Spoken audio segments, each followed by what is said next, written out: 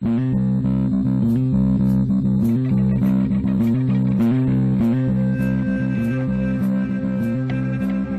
to the Crazy Town Podcast. I'm Jonas. And I'm TNT Don. I'm Mike the Explosive One. Let's crack into another one.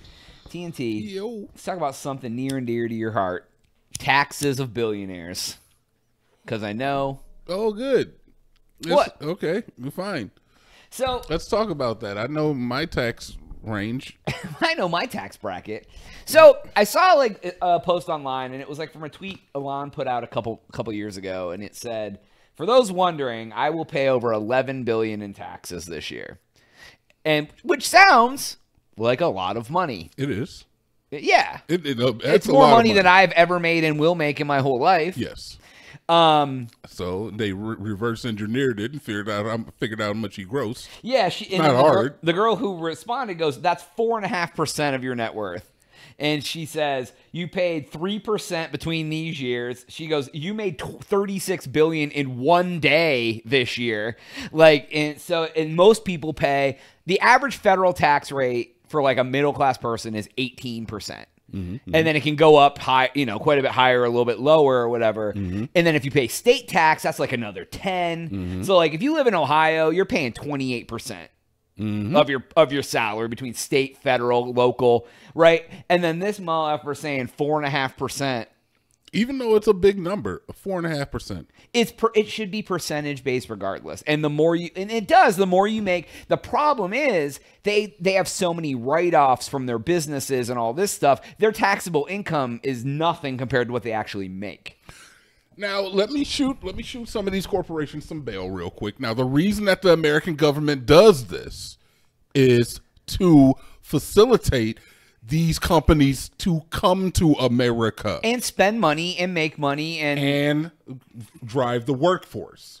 So how do you get a bunch of billionaires to come into your country? And America has more billionaires than any other country. Give them tax breaks. You give them tax breaks. That's breaks. why even like movie companies are like, "Hey, come film in Texas. Yeah. We'll give you a tax break and they'll come here and film." Yeah.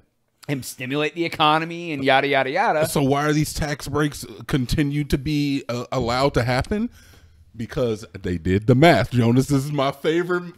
This is why Fight Club changed my life. That scene on the plane where he's like, you know what? These type of car accidents happen all the time. But if the cost of the average out-of-court lawsuit is less than the cost of an absolute recall, they don't do a recall. Same case in point here. If the cost for them to take up these billionaires' taxes and lose some billionaires because other countries would have better tax policies, if it's less than the amount that they're making from the billionaires on their current tax program, they're not going to do it. They did the math already. We're talking about hundreds of billions of dollars. They already did the math. If I told you there's 100 billions outside and you had to calculate how many steps to get there, you sit here all motherfucking night to get that money. So they did the math already. You're not wrong. If you can tell me exactly how many steps it takes to get to that $1 billion, you can have it. I'm going to calculate. I will sit here and calculate exactly the entire night. So we're talking about hundreds of billions of dollars. So are the tax breaks coming? I don't know. I feel like the American economy is getting to the point where that is going to change. And thus, from yesterday's episode, what were we talking about? All of these companies taking up their prices, the inflation, bro. It's all interconnected. And the average American is the one that has to really, honestly, take the brunt of the bullshit. Oh, it's the lower class. It's the lower class. Yeah, and you, man, the normal guy, the person listening to this podcast. You're the one who has to suffer. Yeah, absolutely. Billionaires suffering about the prices. I mean, they'll tell you that they had to pay $11 billion. They ain't gonna tell you that they made $34 billion in one day. Right. They'll tell you how many taxes. Yeah, I'm about to start learning, dude, about all this tax money. You know what I mean? I'm gonna be a Start learning about this tax money.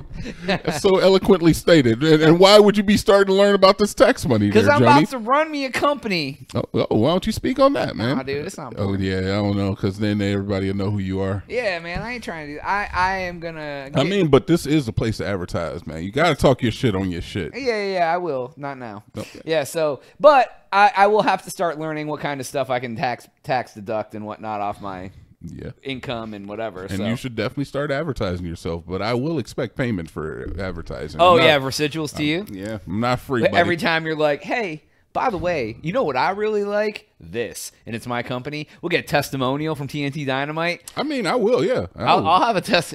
Are you tired of being awesome? Come go to Jonas's business. Before Jonas's business, I had no car, no job, and no girl. After Jonas's business, I have all girls, 4 cars, and all jobs. That sounds just like my business. My business is called Cars and Girls and Money. Yeah, and then I'll like smile and like have like $100 bill in my hand with a thumbs up.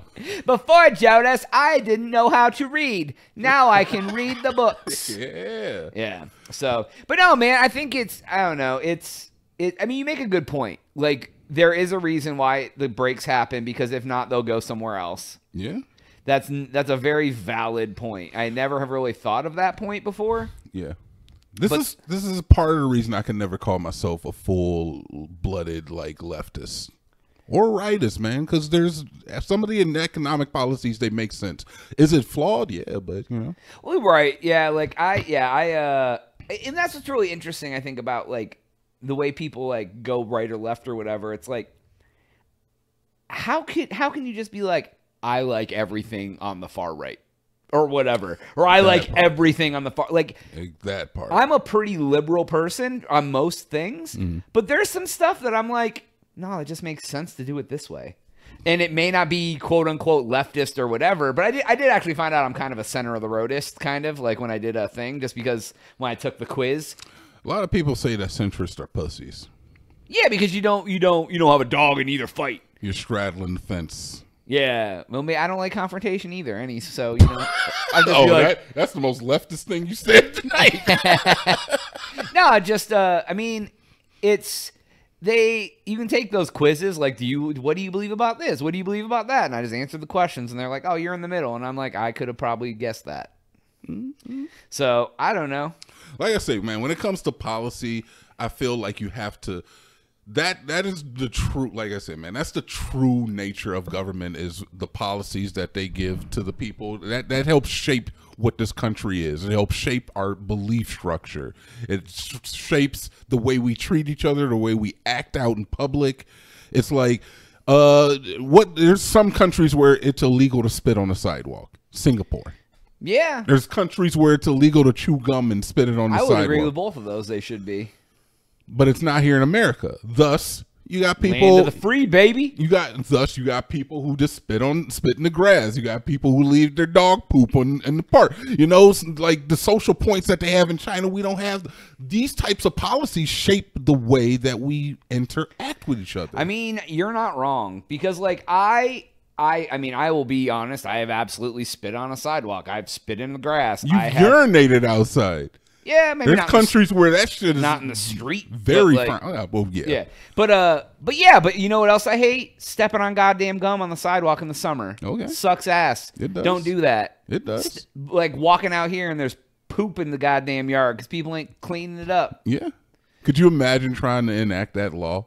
You know how many Americans would protest? If I could walk out there and just be like, citizens arrest, motherfucker, tackle him down and put the poop in his mouth. Bro, think of how many people would just flip out on the cops. Americans already on edge, man. And more on edge now than ever. We're a little entitled spoiled bees, to be honest. A little bit. To a certain extent. Yeah. I feel like not all complaints are like have equal weight, but yeah, absolutely. We are definitely some complaining little bitches. Yeah. Yeah, it's very funny. I was on Reddit the other day, and a lady was bringing up the fact, she was like, "Oh, I live in this country where I was kidnapped and tortured for days, And she was like, do Americans really feel like they're depressed? And I was like, oh shit, lady, I really hope you're okay. She's like, yeah, I've been hiding in this fucking safe house with my immediate family. I'm like, oh my God, dude, Americans are and whiny people are little like, bitches. what do you mean you're out of decaf coffee? Yeah. That's what they're mad about. How dare they ask a black person to play Ariel? What do you mean a guy can't wear a dress?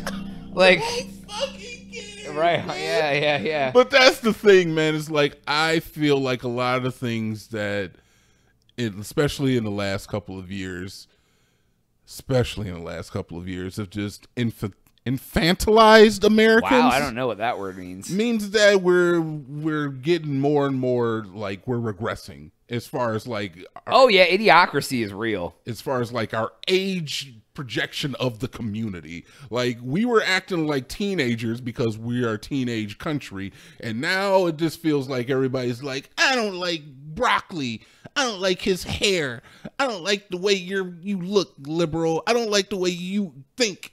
It's just so childish in nature to me. There's so much more important things. As adults, we should be picking our president on policy. I haven't heard a fucking policy come out of any of these motherfuckers. I watched the RNC. No, they're worried about, they want a policy. The policy's how many people you let in the country.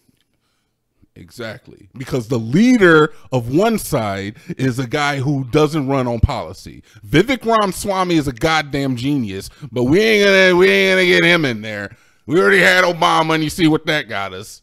What does that mean? I mean, Obama was the precursor to Trump, man. What do you think that means? I know they tried to say he wasn't from America.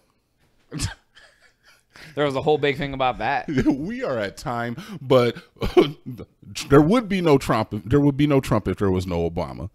If certain subsets of this country people were so mad that a black dude got in office, they put in like a far right. I think that Trump is white America's Obama. Oh. That's while Obama was like, you know, black America's like, hey, we did it. You guys were like, hey, let's hire a fucking rock star, and you got one. Rock star. Trump is a rock star, 100%. Yep, stand on it. Yeah, rock star, 100%. He was a TV star. Just coke-driven, sexual, just like slapping girls on the ass. Gets out on there on stage. Hello, Ohio. Down, everybody. Woo! And then he gets off. He ain't said shit. We